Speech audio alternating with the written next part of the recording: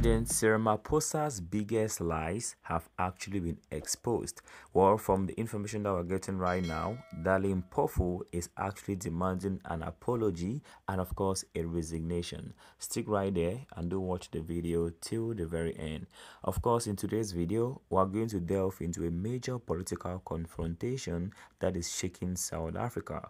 Advocate Dali Mpofu, who happens to be a highly respected lawyer and former National Chairperson of the Economic Freedom Fighters, has publicly called for President Cyril Ramaphosa to resign. While in a fiery tweet, Mpofu criticized Ramaphosa's apology to the people of Alexandra for unfulfilled promises, but the controversy didn't stop there. Mpofu raised questions about Ramaphosa's involvement in the Marikana Massacre, the Phala Phala scandal, and even accused him of misleading the public about the DA-ANC coalition. Stick around as we unpack Mpofu's explosive claims and explore their wider implications on South Africa's political landscape. Well, the story begins with President Ramaphosa and, of course, the recent apology that he made to the people of Alexandra, which happens to be a township in Johannesburg known for its overcrowded conditions, poverty, and lack of services. During the 2019 elections, Ramaphosa visited Alexandra and made promises to improve the living conditions in the area, pledging that the government would address the housing crisis, unemployment, and crime. Years later, those promises remained largely unfulfilled, leading to frustration and disillusionment among the residents. While Ramaphosa's apology came after significant public outcry, as the people of Alexandra began to lose hope that a real change would come.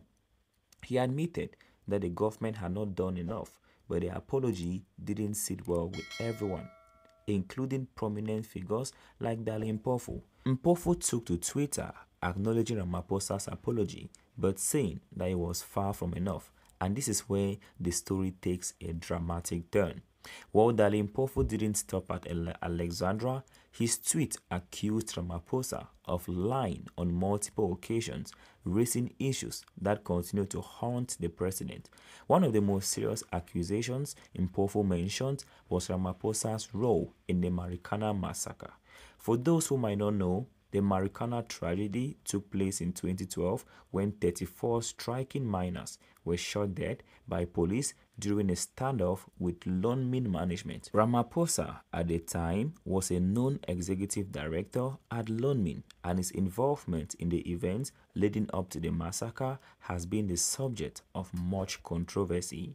Mpofu's tweet reignited a conversation around Ramaphosa's responsibility in the massacre, pointing out that the president has never fully addressed the issue or taken accountability.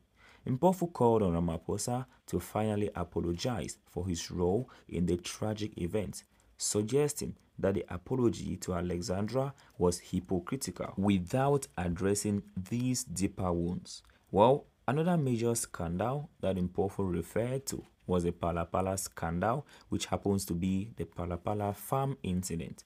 Large sums of foreign currency were allegedly stolen from Ramaphosa's Phala Phala farm in Limpopo, raising questions about financial irregularities and a lack of transparency.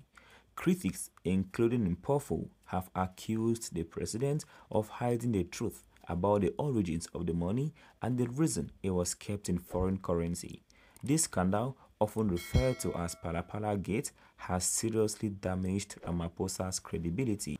Mpofu's tweet ended with a clear call for Ramaphosa's resignation. He claimed that these multiple instances of dishonesty and controversy makes Ramaphosa unfit to lead the country.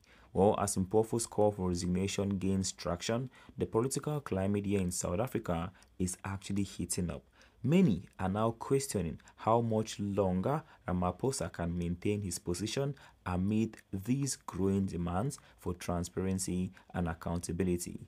Guys, do you agree with Dali Mpofu's call for Ramaphosa to apologize for his role in the Marikana Massacre?